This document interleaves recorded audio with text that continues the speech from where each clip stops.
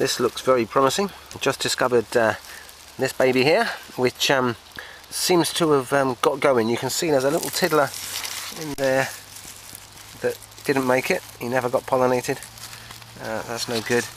But this fella here, he's starting to go. That could be a champion pumpkin. Watch this space.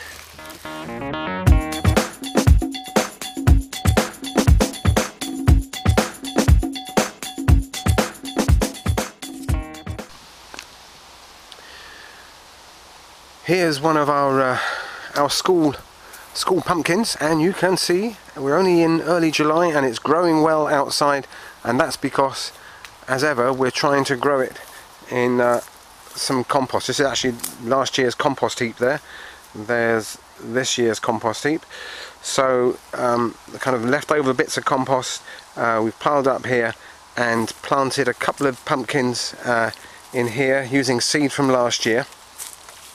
Now I just wanted to quickly show you what we do to to help the birds and the bees, to get some pollination here. We've got a female flower here. You can just see behind the flower there's the start of the pumpkin, and what we need to do is to see if we can get this this flower pollinated by a male flower, which hopefully we'll find.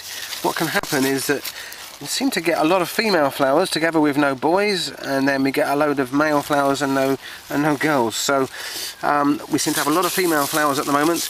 I'm not sure whether this one here is actually pollinated. It's swollen up. You can see he's swollen up a little bit, but I'm not convinced that he's going to actually swell up, because he may not have been pollinated. So let's see if we can find a male flower. Aha, there you are. So here we are. So this flower hasn't got the swollen little pumpkin shape behind the flower there. That's a boy, and hopefully inside here, yeah, right in the center there, we can just see the pollen there in the center of the flower. So what I'm going to do is get the old scissors on there, cut him off,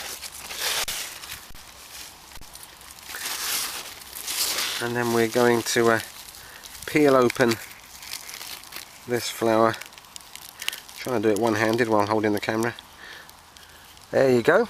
So now you can see I've cut away the petals to expose the center of the male flower there with the pollen on the tips, and we're going to gently dab him ever so gently on there to see if we can transfer the pollen and get that pumpkin to swell up. So good luck, little flower. Hope you make it.